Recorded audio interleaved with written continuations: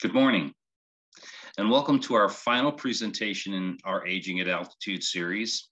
We've all learned so much from our marvelous presenters and your great questions throughout the last couple of weeks. Today's topic is healthy aging through exercise, nutrition, and wellness visits. My name is Al Manzi. I'm president and CEO for Prairie Mountain Media and publisher for the Times Call and the Daily Camera. Our presenter today is Dr. Todd Wisser. He's DO and internist, senior medical director with New West Physicians. Following today's presentations, I'll moderate, as I always do, a question and answer session. And as always, please feel free to enter your questions at any time during the Q&A, into the Q&A or chat feature on your device. So without further ado, please welcome Dr. Todd Wisser. Hello, everybody. Thank you very much for joining me. As Al so nicely introduced me, my name is Dr. Todd Wisser.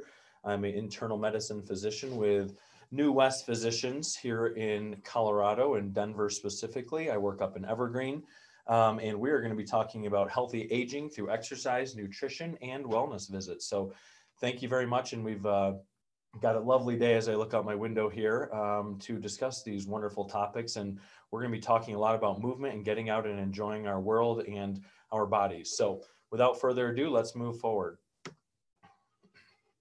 Let's see if I share my screen. That's our next step, I believe.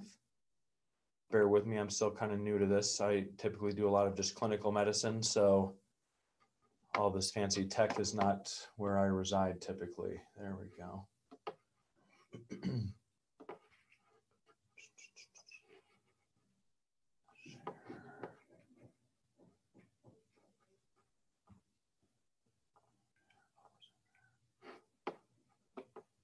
And Al, will you let me know where we are? Does that look good? It does look good. Your first slide is there, healthy aging through exercise, nutrition, and wellness visits. Perfect, thank you. So first step, and are you guys able to see me as well while I'm talking, or is it just my slide deck for my own? We can see you as well. Okay, perfect. So I like this slide. This is kind of a wonderful little phrase that resonates with me. I'm an osteopathic physician. We'll talk about that in just a second. I went to Michigan State University for medical school.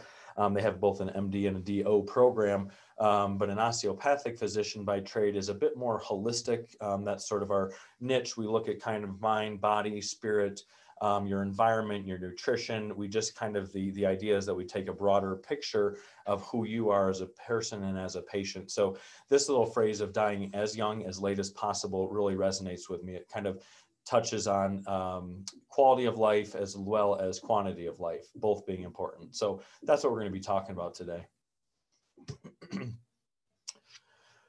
So just a quick little bit, I'm married, I have 3 children, live up in Evergreen, as I stated, work with New West Physicians. We're a 25 practice wide primary care group here in Denver. We also have specialists that work with us as well, and we'll talk a little bit more about that practice in just a second. But I used to be a high school chemistry teacher, actually, before medicine. Taught high school chemistry for, excuse me, for about 5 years. I think they were trying to kick me out after setting fire to my classroom at one point in time. But anyway, I left teaching after I really fell in love with science. So wanted to apply what I was teaching, and went back to school, went to medical school, as I stated, at Michigan State University. Had my first 2 children during medical school. And then graduated and did a residency at Sparrow Hospital in Michigan State University as an affiliate. And as I kind of stated, I chose osteopathic medicine versus allopathic medicine, just for its more sort of holistic approach. Not that allopathy doesn't provide that, but osteopathy, that's kind of what our focus was. And that's sort of what our whole kind of standard is based around, is again, looking at our patient as a whole person, who they are, what their psyche is doing, how they move physically, what they eat. And the idea is around supporting the body through exercise and healthy living to really optimize the body's natural tendency towards health. So we're here as physicians, as patients, as people to just basically help our bodies be the healthiest they can, and just understand that they do that pretty darn well if we just allow them to do so and provide the proper supports. I feel qualified to discuss today's topic, not only because I'm a physician, but more importantly, as I'm a lifelong athlete and nutrition based sort of human as well. I certainly try to practice what I preach. I always find hypocrisy to be a challenge when I'm on the receiving end of that. So I certainly try to practice what I preach and, take away and benefit from doing what I recommend. So I was also a high school cross country coach and a varsity track and field coach for about 5 years during my teaching as well. So athletics and movement and exercise, again, are just hugely part of just kind of who I am and what my family does and what I love and value and find important.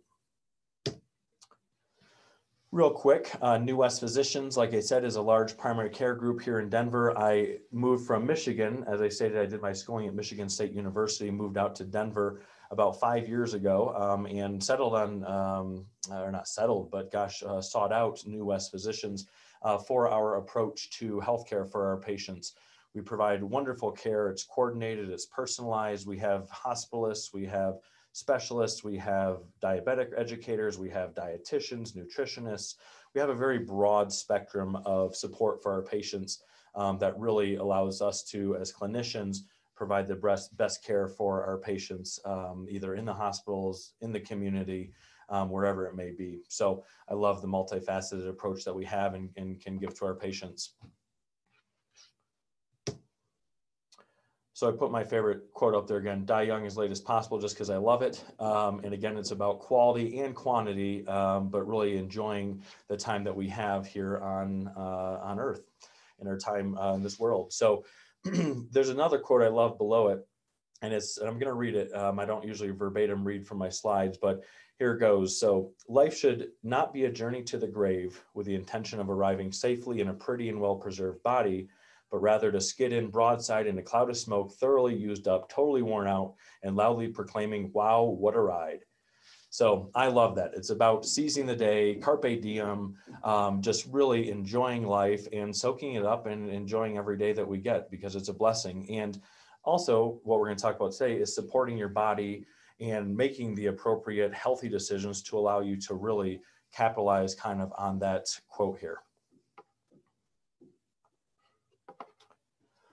So how do we make it happen? How do we live life to the fullest? How do we slide into the grave after being all beat up and worn out and having lived life to its fullest? Well, the three biggies on my agenda here today are exercise, nutrition, and having a good rapport and establishing a relationship with your physician.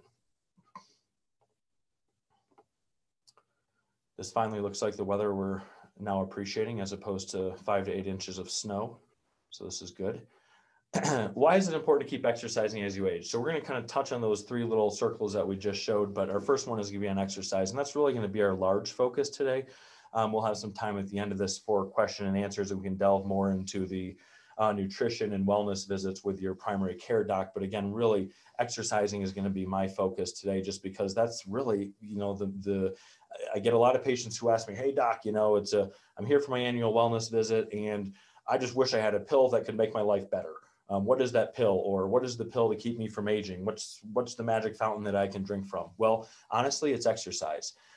There's an interesting book one of my patients told me about. I personally haven't read it, and this is not this isn't in support of it, but it was interesting and at least piqued my curiosity. And it was Younger by Next Year. So I really like that idea, and exercise is the way to get there. So why is it important to keep exercising as you age? All those reasons I've listed here, but balance, muscle strength, skeletal strength, cardiovascular health, and flexibility. Those are the big things that really can be gained from exercise. And as you can see, those are kind of the core to everything we do and our quality of life. Oh, you know what I didn't include, and I apologize, I meant to. Cognition, our thinking should also be included in there. So again, rounding out that whole kind of our milieu of what we are as organisms is also our cognition and our thinking. And that's also going to be hugely impacted by exercise, and we'll talk about that. So balance, key to everyday movement. Interestingly, as we fall, and I talk about this, and this is going to be included in part of the importance of really establishing wellness visits with your physician yearly for an annual physical or wellness, whatever you like to call it, excuse me, is We always assess for falls. As people age, we're at risk for falls. As you can see here, 1 in 5 falls causes serious injury. Falls increase as we age.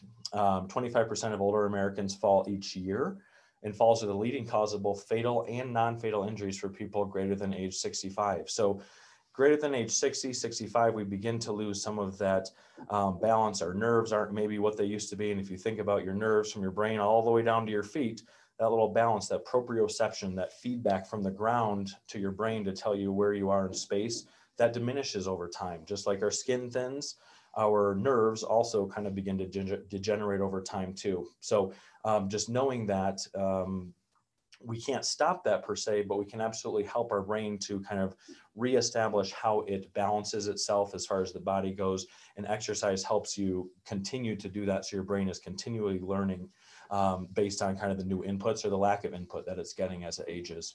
So again, exercise, hugely important. So common myths: if I limit my activity, I'm not going to fall. False. That attitude actually increases risk for falls. So what we see is people who don't do anything, who are not out exercising, who aren't walking, who aren't really kind of, again, keeping the brain fresh as far as its ability to learn with the new inputs that it's getting as we age. People will go out and try to do something having not kind of prepared for that. And that's really when they're at risk for falls. So having a regular exercise routine really decreases risk for falls hugely. Key to preventing falls is increasing one's strength, flexibility, and balance. We're talking about the balance portion. We'll talk about the others in a second. And if I stay home, I will be safer. Hugely false. Get out, move around, do stuff. Over half of the falls that we see occur at home. So getting out and about is safe, and again, keeps you and decreases the risk for falls at home. The other side of this is falls do occur at home. So looking around critically at your environment. What's the lighting look like? Where are your carpets? Carpets we see a lot of times are often culprits for falls. The little ends are curled up. I'm just thinking about my carpet. And so the ends are curled up. So just really assessing your home, making sure you've got good lighting. Throw rugs aren't curled up and going to trip over you. You know where your stairs are. Put lights in. Make sure the bathrooms are safe, etc. So ideas to improve balance. Exercises can be done every day, as many days as you like. This isn't one of the things where kind of, if you're going to embark on a running routine, you might only want to limit it to 3 days a week or something so you don't injure yourself. Balance is different. Balance you can practice all the time.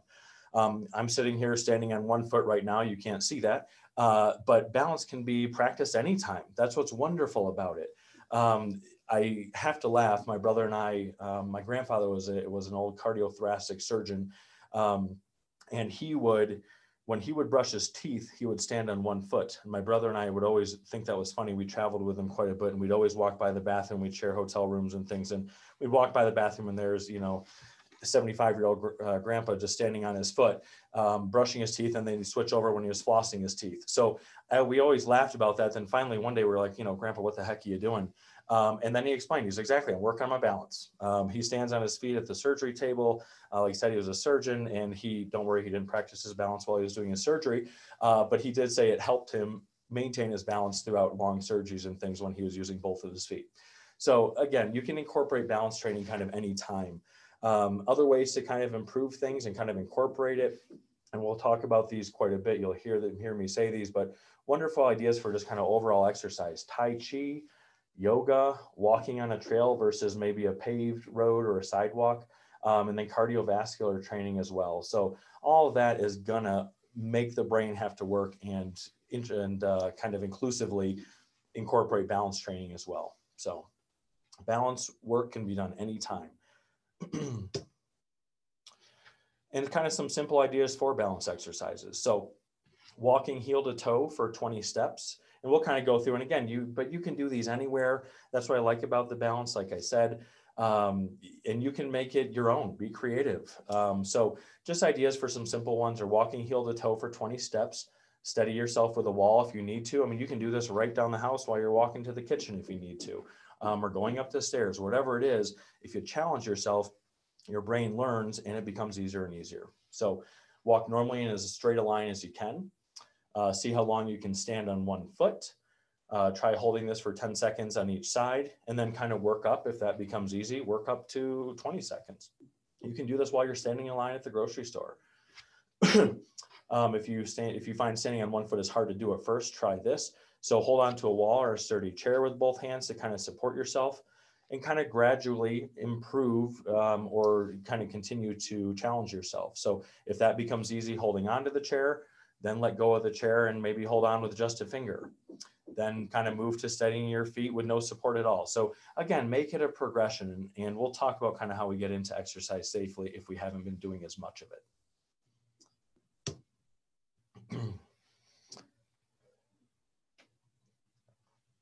So muscular and skeletal strength. So as we age, your body naturally loses lean body mass. I think everybody knows that. Interestingly, males, and it's probably around the same time for females too, but I'm just thinking of the male statistic. But after the age of 35, males' muscle mass just continues to decline gradually throughout life unless you do something. Obviously, if you get into strength training and things, you're going to bulk things up a little bit, add some muscle mass, but the tendency is we start to lose muscle after the age of 35. It gradually ticks down. So if we don't keep that lean body mass up and keep strong, it can keep you from partaking in activities that you enjoy. And we need strength training to keep muscles strong. It's funny, if you talk to different groups of athletes, and here in Colorado, we have lots of those, which is wonderful. We live in a wonderfully optimistic, exercise enthusiast kind of community, which is great for everybody. That sort of becomes contagious and makes people want to exercise more, which is wonderful. But what you find is, for example, runners, I myself, like I said, I used to coach cross country and track and field. Runners don't like to lift weights. Weightlifters don't like to run. Bicyclists, I find they're usually in the middle and willing to do both. But really, we need a combination of all of these things. So strength training and cardiovascular training, but I would argue even more is really the skeletal muscle strength that I see people kind of hedging on and not doing as much as we age. And this is really important for decreasing risk for injury. We talked about falls. Those go up as we age, and especially beyond age 65. If you do fall, if you're out skiing, you get knocked over by somebody, which I just had the other day in the office. The patient, he was 75 years old, was blindsided, hit by a skier. He was fine. He was a very healthy individual, fortunately. He did a lot of strength training. So you're going to have cushion. You're going to be able to respond to those accidents, which are going to occur. So protecting yourself by building the muscles around the joints and the bones is a great way to do this. The other side of that is comfort. You're going to be more comfortable. Joint pain decreases. You offload the pressure on the joints, the knees, the shoulders. If you strength train around the shoulders and the knees, it's amazing how what the muscles do for the joint and actually offload some of that weight that those joints have to bear. Increased mobility. Again, and we'll talk more about flexibility moving forward. And increased bone density, hugely important for females, but also for males. Again, decreasing that risk for fractures when we fall, which we all know as we age, a hip fracture can be terminal for some people, unfortunately. So really increasing the bone density is important as well. And strength training is the only way to do that, as well as nutrition. We'll talk about that. Goal is kind of 2 days per week, and really try to hit kind of the major muscle groups. So squats, core strengthening, doing lunges, kind of hiking up a mountain. All those things are really going to incorporate our big muscles. And then also doing kind of the chest and the shoulders and things. Those are our kind of biggest muscle groups. Our quadriceps, our glutes, our butt, our shoulders, our core. Those are kind of the biggies that we're looking for. So how do we do that? Well, in incorporating muscular strengthening, there's again, kind of like balance training. You can do a lot of this in a lot of different ways. Choose to maybe work in your garden, wash the car by hand, go outside. Up here, I live up in Evergreen. I have a lot of patients who chop their own wood. I had literally an 89-year-old gentleman who was out chopping wood in my office 2 days ago, and I was just astounded. The guy was amazing. Obviously we checked to make sure his balance was good and he was doing it safely, but yeah, he was out there chopping the wood, you can Google wood chopper exercises to do in a gym, but he was literally doing it the real deal. So incorporating that sort of thing into your just routine, that can be part of muscle strengthening. Doesn't mean you have to go to the gym, but I do like the idea of doing sit-ups or push-ups in front of the TV. If you're someone who likes TV and maybe hasn't had a regular exercise routine, during the commercials or something, just get up and do some sit-ups, do some push-ups. It's a fun idea. It works well. hire a personal trainer at a gym or a mobile trainer. I love that they've kind of, with COVID and things too here, they've actually sort of expanded what they're doing and offering. So mobile trainers, they will have personal trainers that come to your home and provide the equipment. And that provides some supervision. If you aren't someone who's really stayed in shape and has been exercising, they're going to come and make sure they get you set up safely for an exercise routine. They can answer questions. So I like that idea as well. The other thing, which is nice, and we offer this through our Medicare Advantage program with New West Physicians and United Healthcare and United Health Insurance, is silver sneakers or other insurance covered fitness classes. Many of the Medicare Advantage plans offer those, or not offer them, but they will cover those kind of classes at a community rec center, which is wonderful. So up here in Evergreen, we have silver sneakers. A lot of my patients participate in that, and they kind of give you the whole spectrum of balance training to strength training. They do some cardiovascular work. So it's a really nice kind of all-inclusive sort of service.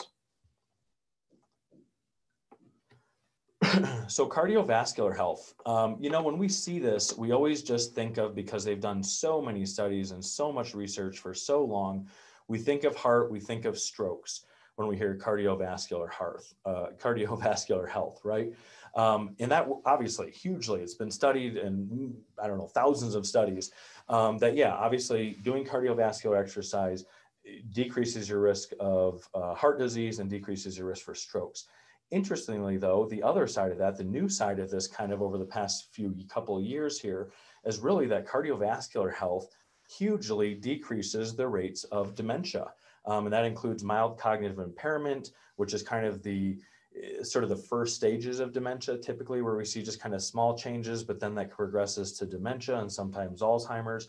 But all the research really is bearing out now that cardiovascular health not only decreases risk for stroke and heart attack, but hugely decreases our risk for dementia, which is, for me anyway, a very scary thing to think about, and wonderful to find such benefits from something that we already know is wonderful. So to not include it, to me, is we're just missing out on really optimizing what we can. So tips for cardiovascular health, we've all heard this, but park farther away from the store. Take the stairs if you're in a building. Just easy things, and any little bit helps too. That's the other thing.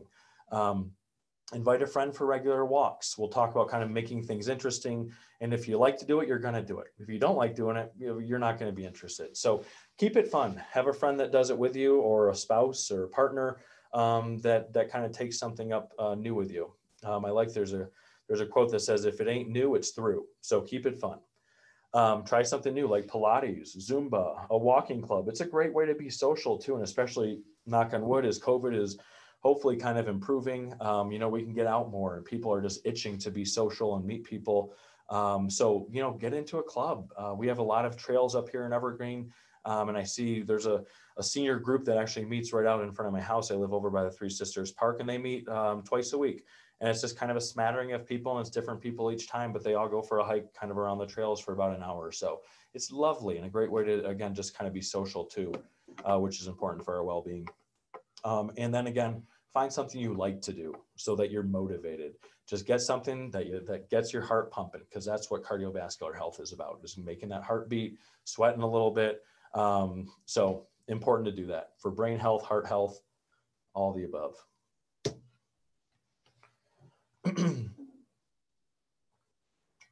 So physical exercise and dementia. As I said, this is really the newest area of science in regards to exercise, is really the huge improvement in the impact we're finding on the delay of, or even the improvement in dementia and Alzheimer's. And again, this is a very new area, so there's not a lot of studies to say, if you do this amount of exercise, your dementia will decrease by this much. That just doesn't exist yet, but we are working on that, and everything is pointing in that direction, that there certainly is a huge positive impact on risks of and treatments for dementia with exercise. So just kind of interesting, if you begin exercising in midlife, you make this routine, and we're kind of talking midlife, 40 to 60 years old or so, but exercising, and when we say exercise, we're looking at 20 to 30 minutes of elevated heart rate 3 to 5 times per week.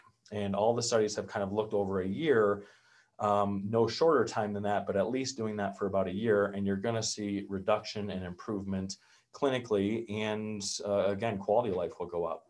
So pretty astounding when you look at this. The risk of reduction is 30% for dementia if we begin an exercise program midlife and stick with it, and then a 45% risk reduction for Alzheimer's. So that's astounding and hugely powerful.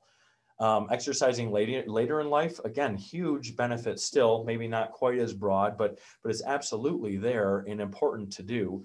So there's a study of 716 people averaging around the age of 82, and people who were in the bottom 10% for exercise. So people who weren't moving much at all, the bottom of that 10%, they had greater than 2 times the likelihood of developing Alzheimer's versus the groups that were moving more. So again, hugely important and huge impact. And I like the idea, we always think of mind over matter, right? Or you are what you think is something that I kind of quote to my patients too. But really interestingly, it goes the other way too. And that's what the research is showing, is that strong body equals strong mind. So if you are exercising, strength training, cardiovascular health, your mind is going to be stronger. You're going to decrease that risk for cognitive impairment, or MCI, mild cognitive impairment. 1 in 5 people greater than 65 years old develop mild cognitive impairment. So again, this is it's a ubiquitous problem. It's everywhere. There's a recent this is a 2012 study, but there was a Scottish trial, 638 people in Scotland, all over the age of 70. They participated in 1 year of aerobic exercise. And interestingly, this had some huge physiologic changes. They were able to show, and they looked at the hippocampus, which is the part of the brain that is used for memory. And after this year of aerobic exercise, the people who were doing aerobic exercise versus those who were not, the aerobic exercise people showed an increase in the hippocampus size equivalent to reversing 1 to 2 years of age-related shrinking. So again, pretty profound effects that we're seeing from exercise. This was interesting, literally just popped up on my phone 2 days before this presentation. On March 23rd, 2021 here, the Journal of Alzheimer's Disease, and it was a study out of the University of Texas. They had 70 patients of the ages of 55 to 80, all with some mild cognitive impairment. Again, sort of that initial first stages of cognitive changes leading to dementia and possibly Alzheimer's. But they had 2 groups. One was simply stretching. The other was walking and cardiovascular. And they were doing these stretching or cardiovascular training 3 to 5 times per week, again, 20 to 30 minutes. What they found was increased plasticity, meaning flexibility within the blood cells and the vasculature. And they also found increased blood flow to the brain within the group that exercised. So as far as all the ramifications and what comes of this, again, it's still a new kind of area, but all very positive as far as what the results are showing here. I don't think I missed. Okay. So let's move on to flexibility.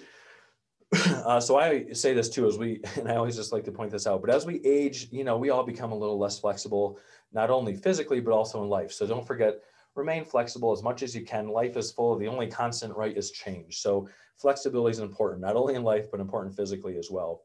We're going to talk about the physical aspects of that today, but part of a well-rounded physical training program is flexibility. I'll be honest, I have a love-hate relationship with flexibility. I am not very flexible, but I work at it. And it's important. It lowers the risk for injuries during any physical activity. If you're able to move and bend, if you fall, if you become off balance, if your joints are flexible, you're not going to tear things. So again, hugely important to incorporate this. Also decreases joint pain and arthritic pain, just like the strength training does.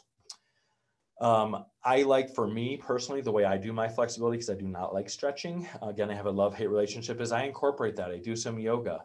I do some active kind of stretching when I'm getting ready to do my strength routine and things like that. But yoga, Tai Chi, something called bar or Pilates, these are excellent ideas to get some exercise and flexibility in there. They also aid balance as well. Again, they kind of go hand in hand. So making a commitment to exercise, try to make it part of each of your day. The actual guidelines would say you need 150 minutes ideally of exercise, of cardiovascular or strength training, just basically exercise that gets your heart pumping, 150 minutes per week. So if you divide that up, that's 30 minutes 5 times a week.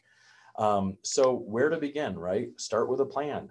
And I always tell people, start small, don't set unreasonable goals. If you're someone who hasn't been exercising and you think, oh my gosh, I got to get back into it. I want to decrease my risk for dementia, my risk of a heart attack and stroke, and my risk for falls, everything we've talked about, is start small. I always tell people, my patients, start low, go slow. So don't jump back into, I used to work out in the gym when I was 20 years old and I'm going to hit up the bench press and get back to it. And, no, pump the brakes and just back it up and start low, go slow. So maybe you start with like push-ups on your knees and then you progress to kind of a full push-up, but start easy. Don't hurt yourself. The worst thing you can do with exercise is you go gung-ho, and then you either hurt yourself or you feel really, really sore and it's not fun and you don't want to do it anymore. So make it fun, make it reasonable, make it safe. Select a program that you enjoy. It's important to find something, like we said, that you like. If you don't like going to the gym, don't buy a gym membership. There's a lot of ways that you can go outdoors and train. And I'm sorry, I keep looking over here at a window, but get outside. Do your strength training outdoors. Do sit-ups out in the park. That's personally what I do after I do my runs. I don't like going to the gym. So there's a lot of ways to incorporate and make an exercise routine around what you like to do. Even if you like watching TV, you can get up at the commercials and do your sit-ups and push-ups. So there's no excuse.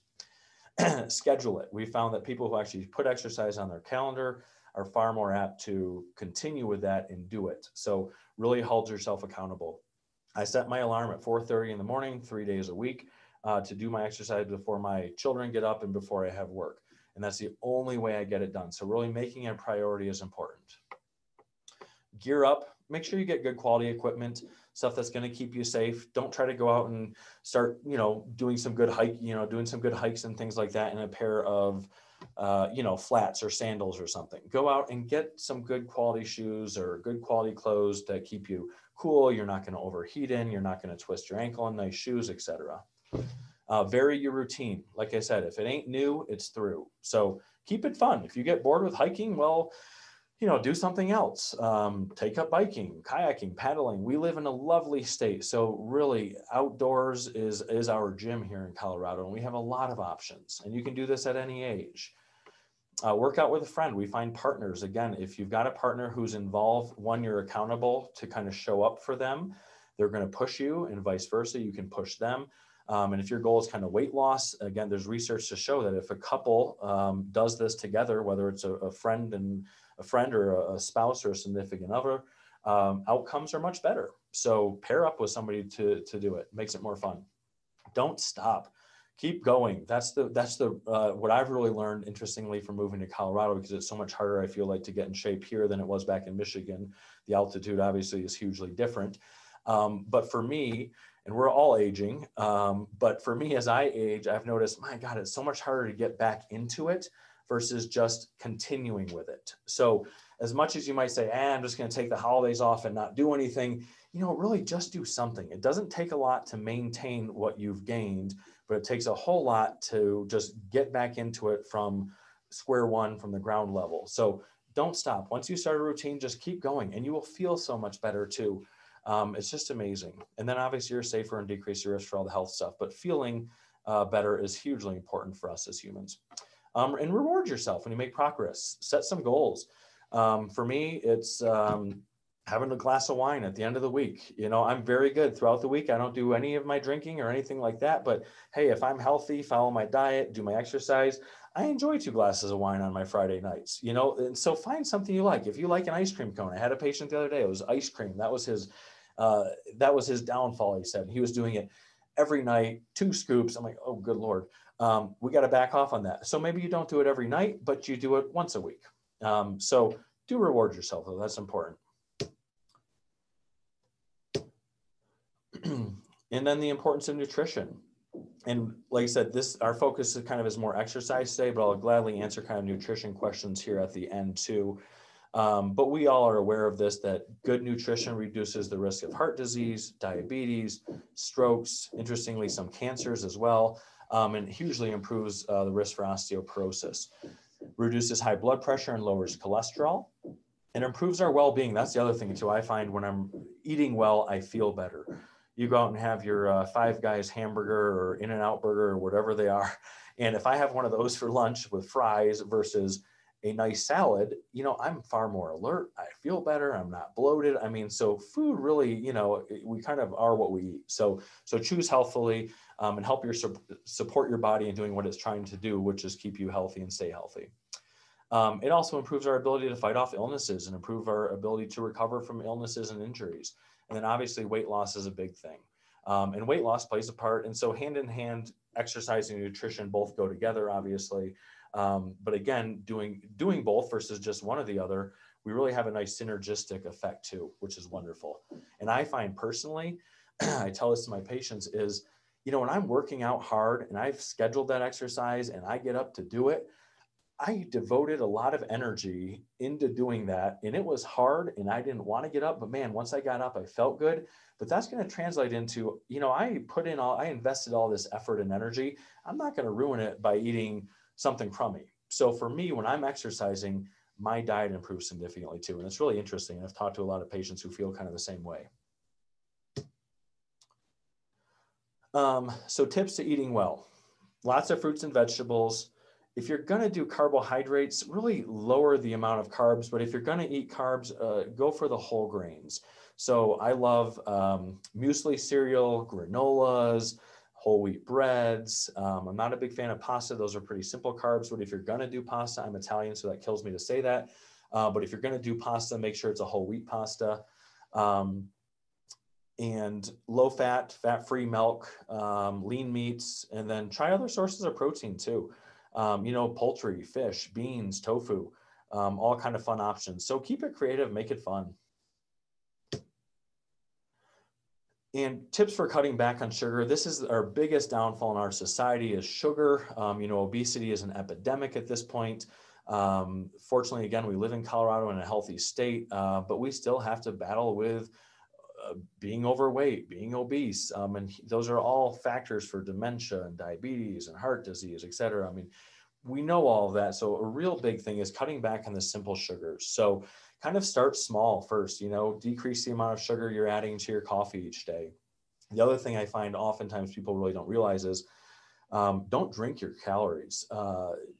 Fruit drinks, sodas, obviously we all know about, but alcohol, wine, beer, even whiskey, vodka, all those, those all have a lot of calories. So really curtailing those. So for my patients, especially during the pandemic, everyone seems to be drinking a little bit more. But maybe you cut back from having beer on the weekdays and you just enjoy a beer or two, like I said, I do with my wine on the weekends. And you will immediately find huge improvement in weight, I promise you, because it's all simple sugars that are included in those alcoholic beverages, and other, again, fruity drinks. But I find alcohol kind of in our milieu of people we're discussing as far as demographics to be a big factor for that. Eat fresh fruit, avoid canned fruits. There's a lot of syrup and sugar in that. Flavored yogurt, go with the vanilla yogurt and just kind of add your own fresh fruit on top of it instead of all the high fructose corn syrup that they include with yogurt to try and make it taste better. Add fruit instead of sugar. Actually, I did that this morning. I'm honest, I'm guilty of that, but I do a cup of steel cut oats and I throw, instead of brown sugar, which my kids love, they get that, but I just throw on fresh fruit and that gives it plenty of sweetness. So cut the servings back too, my Lord, right? America, we have the craziest, biggest serving platters. I have a picture of my son. I just looked at it this morning. We were going through pictures of him at a Mexican restaurant just down the hill in Golden, and the plate literally like bigger than his head. And he was kind of looking at like, oh my Lord. I told him, you don't have to eat it, buddy. It's all good. But cut it back. When you're full, stop eating. You don't have to finish everything on your plate. Save it for lunch. Watch out for the hidden sugars as well. Read the labels. Shop on the outside of the grocery store as well. Down the middle aisles is bad. There's a lot of additives and sugars and things like that in those middle aisles. So really staying around the outside with the fresh food is better.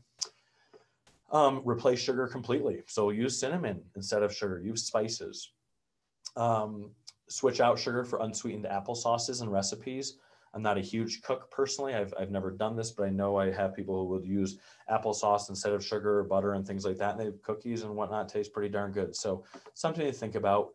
And then sweeteners. I prefer the kind of plant-based sweeteners such as stevia versus the more refined kind of chemically derived sweeteners. But either way, using those over regular sugar and fructose is better.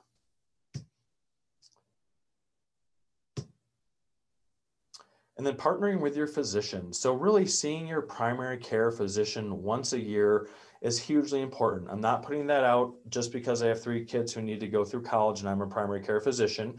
But there's a lot of literature to say annual wellness visits are important. You talk to any college of cardiology, college of gastroenterology, college of urology, whatever the specialty is, there are screening guidelines for cancers and things within those specialties, right? So colorectal cancer, breast cancer, prostate cancer, etc. We screen for those things during your annual wellness visit, and we talk about those screenings and the importance of those. So establishing a strong rapport with your primary care physician and seeing them at minimum once a year is hugely important. At those times we do, as well as cancer screenings, we're doing lab work, looking to make sure hemoglobin and white blood cells and your electrolytes and your thyroid, everything's working well. So we do those labs. Make sure you're up to date with your vaccines. Make sure you don't have high blood pressure, the silent killer. So vital signs, we look at those. And then the other side of the thing that's important too and doesn't get discussed in this a topic for another day, but is advanced directives. So those are all things that we touch on annually at a wellness visit. So important to do those things. And what's nice too is we are now doing a lot more, we have a lot more technology at our disposal for helping our patients and patients helping you to get in to see us. Virtual visits, right? We do just like this, a lot of Zoom visits with patients using a HIPAA approved platform that's obviously meet standards for privacy and whatnot. So they're very safe. They work wonderfully. I saw a patient the other day in where was it? He was down in Amsterdam, and then I saw another patient in Hawaii.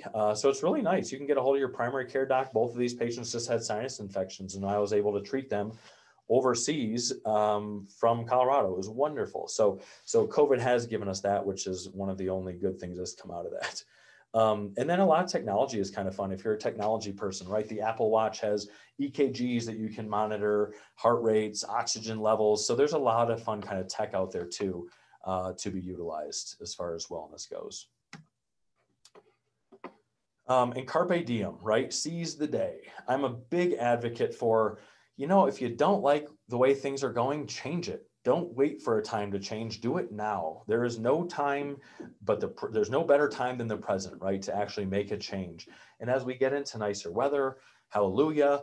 But it's a great time to kind of get outdoors, take up some exercise if you're not doing it, switch your exercise routine up, but make it fun, but do it now. Just don't wait. You don't need to have New Year's come around. We saw what happened when 2021 came around. We thought it was going to be better. Yeah, that didn't work out. So, and actually maybe 2020 was worse, but either way, don't wait for the new year. Do it now. And what I always tell my patients and me personally too, is just, what are your goals? So some people, for everybody, goals are going to be different and motivations are going to be different. So picture yourself in a year. What is it that you want to be doing? If you were to make the changes, what would it be that you like? I do this with smoking as well, or tobacco use. Where would you be in a year if you could just stop the smoking or start exercising? What would you be able to do? How would you feel better? You're going to be able to move better. Do you want to be able to lift your grandchildren up? Do you want to be able to hike up a 14er?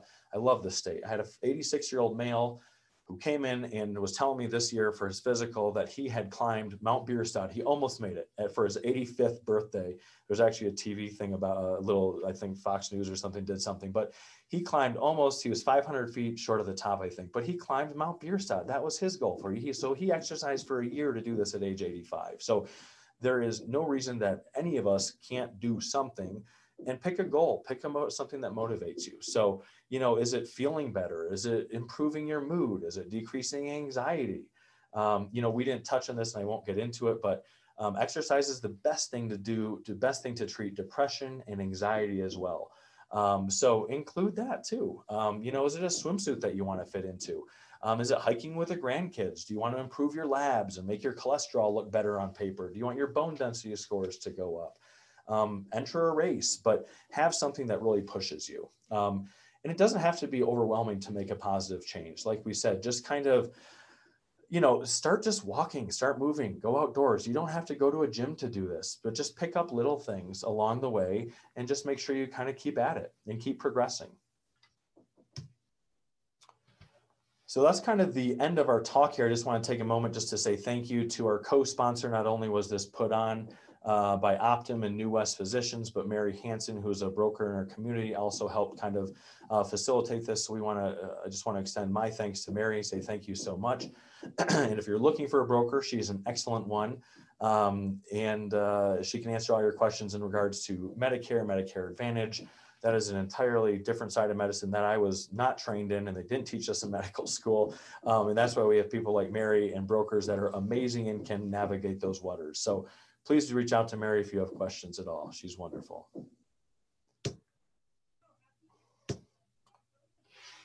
And then I think, do we have some time for questions? Like I said, I used to be a teacher, so I usually am long-winded, but I think I actually did okay. You did great. You did great. You're right on time. Very, very positive and uplifting messaging on exercise and wellness and diet. Really was terrific to listen to. I've got some questions for you as we wait for some questions to come in from our audience. You didn't hit on supplements, but I know a lot of people today are taking things like fish oil and CoQ10s and vitamin D3s and saw palmettos and things like that. So can you talk a little bit about the value of supplements in terms of also being part of the exercise and nutrition plan? Absolutely. Let's see, did I actually stop sharing things? You did, you're good. Fantastic. It's been a successful day all around. Yeah, excellent questions, Al. I have, so I came from Michigan, like I said. Michigan people, and no offense to people from Michigan if they're on the line here, but I'm from there, so I can say this. Nobody took any supplements in Michigan. It was really interesting. Then I moved here, and I'm going to pick on Boulder. I have friends up there, so I think I can do that too. But I get the people from Boulder. I get the Evergreen clientele. Everyone comes in on 30 supplements. They're getting their calories from their supplements. And honestly, and again, I'm an osteopathic physician. The body is an amazing organism. It lived long, healthy lives well before supplements. It doesn't need a lot of that stuff. It just doesn't, honestly, and you're going to hear different opinions on this. This is mine. Again, secondary to my medical training, but I'm not a big believer in supplements. If you eat healthy diets, good fruits, vegetables, antioxidants, you're not taking in a lot of alcohol, you're treating your body with respect. The only supplement you really need is vitamin D.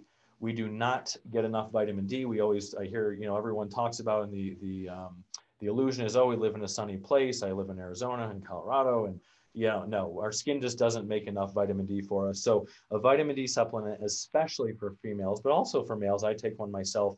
You do need vitamin D, about 2,000 international units a day. And before you start that, any of the advice I'm giving you, you're not my patient. I don't know you per se, but, I would talk with your physician before beginning that. But from my experience, that's the only one you need. Some people might argue vitamin B12 as well, especially if you're a vegetarian, you might be a little bit low on that. If you're not eating meats, that's usually derived from meat. But again, D is the only thing, and then B12. And then again, exercise, eating well, staying hydrated, you're going to do fine. Your body's amazing. It will pull what it needs from what you give it. That's excellent. Thank you. Somebody just thank you for your presentation. Let's talk about, I know Silver Sneakers is very popular for people who are on Medicare. Are those things covered? Is Silver Sneakers programs covered by other insurances prior to becoming of the age to get Medicare? That is, you have to check with your insurance on. Everybody's is different. I know a lot of the Medicare Advantage plans do include those kind of supplemental exercise programs, chiropractic visits, those kind of things. So I'm mostly familiar with Medicare Advantage, but I don't believe those things can come from straight Medicare or from supplements. But again, that would be a question for Mary Hansen, who was a broker that we highlighted here. But those are excellent questions, and a huge benefit from the Advantage plans. Again, me knowing those and being familiar with those. But it's nice. I have a lot of my patients that utilize it. It's great. Yeah, I think it's a fabulous program. Know people that are involved in it as well. If you're on a medical program like Kaiser and a lot of these high deductible programs, the challenge of managed care where they're attempting to cut costs, so they're reluctant to do testing, they're reluctant to add supplements, they're reluctant to add meds. Um, so as somebody, what would you say to somebody who is in that kind of program to make sure that they're doing everything they can do? Um, Again, it's really just a matter of, um, I guess, my training as an osteopath is we support the body in its natural state as much as possible. And if we feed it well, provide it the exercise it needs, you know, psychologically be sound, do some mindfulness, meditation, kind of whatever it is, but really approaching the holistic kind of body in and of itself. With all my patients, and they know this, is we certainly try to manage things without medications and whatnot first. And so we always start there, right? Before we add blood pressure medications, before we go on statins, it's like, let's work on weight loss. Let's get you moving. Let's try to change what you're eating. So let's do that stuff first. And then again, have medications, certainly osteopathic MDs, whatever, we're all trained exactly the same. So we have meds, I use them all the time. But certainly my approach is let's do it in a kind of holistic fashion first. We have the better living through chemistry if we need it. But let's start the other way first. The other side of that is I have patients who come in asking for, I want this test and this study and this and this. The other side of things too is there's a lot of evidence out there that says over testing can be equally as detrimental as under testing. You can overdiagnose things. You can send people for tests and procedures that can be, there's nothing safe in medicine. I tell that to everybody, whether it's imaging, whether it's medications. There's always a risk with everything we do in medicine. So if you end up with a CT of the chest and all of a sudden they see a pulmonary nodule or something funky that may never have become anything, you're all of a sudden chasing this little finding that you had, going through a lot of tests, exposing yourself to radiation. So again, really talking with your physician, it's important to look at how much testing do I need, what is necessary and what is not necessary, and what does the evidence show. That's one thing I really like about New West. Is that we practice evidence-based medicine. We have something called optimal care, which is a bench to bedside program where we are able to take the sort of newest research that says, hey, you should or should not do this test because of this reason. And then we're able to apply it right in our clinical setting too. So I think that practice on evidence-based medicine is hugely important, more and more, even with all the media that came out with the pandemic and whatnot, really having this ability to fall back on what science is and peer-reviewed evidence-based medicine is so important. So talking with your physician and trusting in them, you go to them because we have knowledge. This is what we do. So trust what we're saying too. And I'm not preaching that. I'm just saying, it should be a good rapport with your doc. But that's why. So to your question is, do you need more tests? Do we need more meds? Do we need more? It's a collaboration between your doc and the patient to really determine what's appropriate and necessary for that patient. Yeah, we actually have a question about taking calcium pills. I'm assuming this is more for women than men, but that's the question. Yeah, so it's a great question. There's been a lot of research around that actually. And again, I'm not your doctor, so I'm not going to tell you what to take, but I'll tell you what I tell my patients, which is you absolutely need vitamin D. We don't get that enough from the diet or from the sun. So everybody, males, females, need to be on vitamin D. Calcium is interesting. Too much calcium is actually a bad thing. It used to be thought exactly you do the vitamin D and the calcium for bone density, but really new findings are too much calcium actually increases risk for cardiovascular disease as well. So really the goal for calcium, and oftentimes people, if you're eating cheese, green leafy vegetables, ice cream, yogurt, milk, all those things have calcium, and there's a lot of things that are fortified with calcium nowadays too. But if you're getting 1,200 milligrams is kind of the magic number. Again, this is what I work with my patients on, and you should talk with your physician about specific dosing, but 1,200 milligrams a day, typically we get that from our diet. So a supplement of calcium isn't typically necessary, but talk that over with your doc before you either start or do away with a calcium supplement. What about the difference between organic and non-organic? Boulder's really popular. They have a lot of natural stores and everybody heavies up on the organics, which are significantly more expensive.